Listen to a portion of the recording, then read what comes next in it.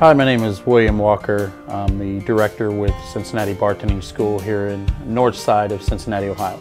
You know, the bar scene is very interesting. There's a lot of different types of bars out there, and I've gone from, you know, corporate dining to casual fine dining, hotels, neighborhood bars, sports bars.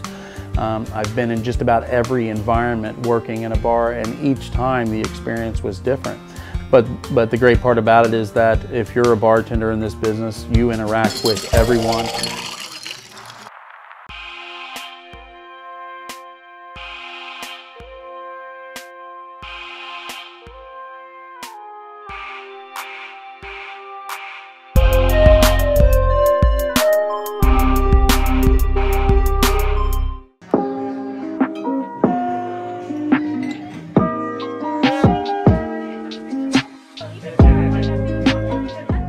My name's Eddie. I enjoy making a good cocktail for people to enjoy, you know, especially being at a dive bar. And a dive bar like this, we get all types of walks of life. You know, pilots, just people off the street, doctors, running the mill, just people doing their 9 to 5, you know. I try to bring the party to anybody that's coming in here, you know. We'll aim to have a good time, you know, and as long as I'm having a good time, everybody else is having a good time, you know. There's many ways to get into, you know, to the bar industry, but, you know, I would suggest, you know, you have to start, you know, pretty much at the bottom, work your way up, you know. And that's where I started here. I started in the kitchen, bar backing as well, and then here I am out front.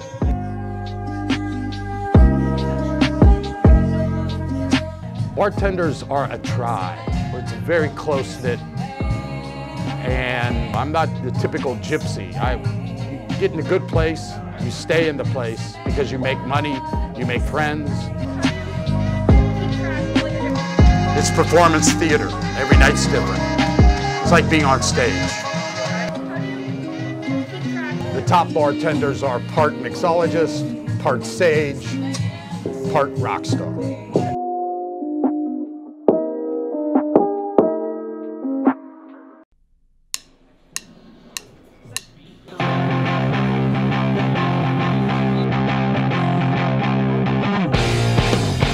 Moments that kind of surprised me in terms of bartending.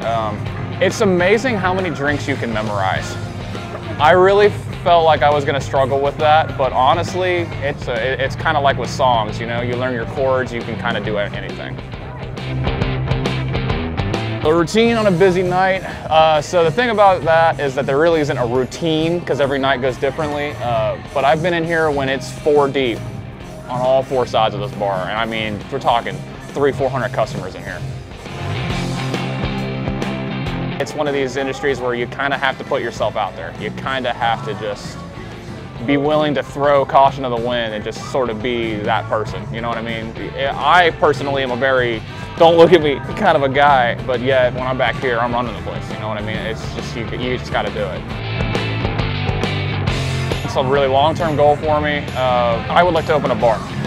So I'm kind of a punk rocker, so I like dive bars, that kind of thing. When I went to the bartending school, it was a 2-week program. That school has done more for me in this job than I think any schooling I took, like high school, any of that, like, no.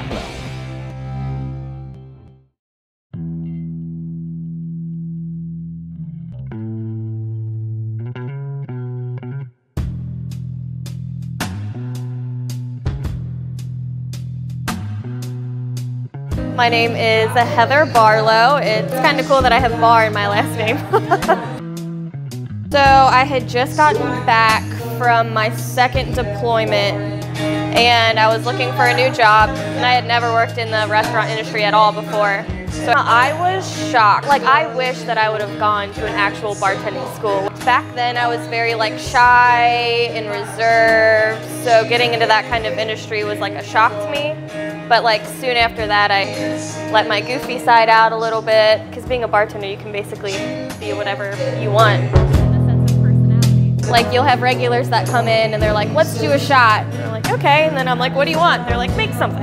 So I stare at the whole liquor collection for like a solid minute, and then I'm like, okay, let's put these together. And sometimes it ends up being really nasty, and other times it works out pretty well.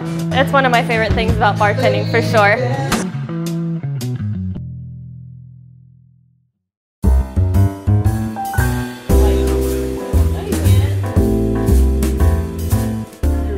name is Lacey Cummins. What I like most about bartending is the fast-paced environment, the good people I get to work with. Especially working at a hotel bar, you get a lot of out-of-towners, you know. A lot of people take for granted the pressure that a bartender is under. You know, they don't realize that you're one person and you got 20, 40 people that you're waiting on at one time. So my ultimate goal being a bartender is to make other people happy.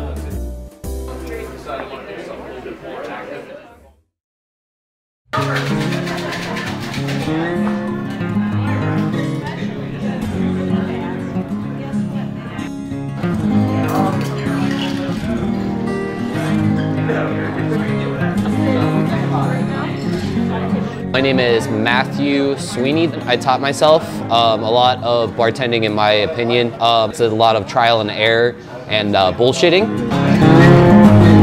I do think there's a very big artistic part when it comes to bartending and making drinks. There's a lot of creativity involved.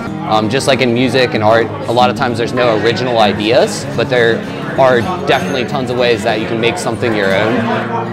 Sometimes you just get a wild hair up your butt and then decide, hey, I want to make a cocktail with this, and then boom, it turns out to be incredible. And especially in bartending, it's surprising how many things end up working together. A lot of really good drinks tend to do almost more with like process. Bartenders, in my experience, are a very finicky breed when it comes to the way they do things, whether it's the way they cut their fruit, whether it's how long they muddle something, what kind of product they use. There's a saying in the food industry, and it's called mise en place. And basically what that means is get all your shit ready ahead of time, and that really saves you a lot of time when it comes down to a busy night. And then Red Bull, drink a ton of Red Bull. But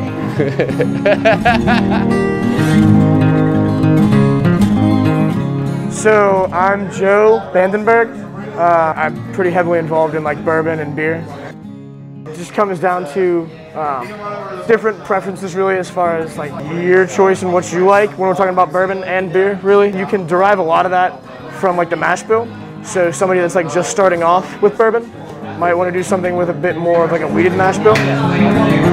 It's funny because the bourbon community will know which specific picks are better, and you'll see that fluctuate with the prices. It's similar to like a stock market. My name is McKenna Cowell.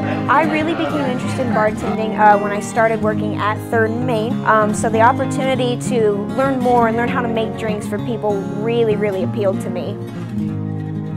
I attended Will's school back in September, early fall time frame. Like, I had so much fun and I learned so much in a 2-week crash course. It was insane. Oh my goodness, to be a good bartender, you really have to be able to think on your feet. You have to thrive in chaos because I have seen bars on Friday and Saturday nights and they are popping.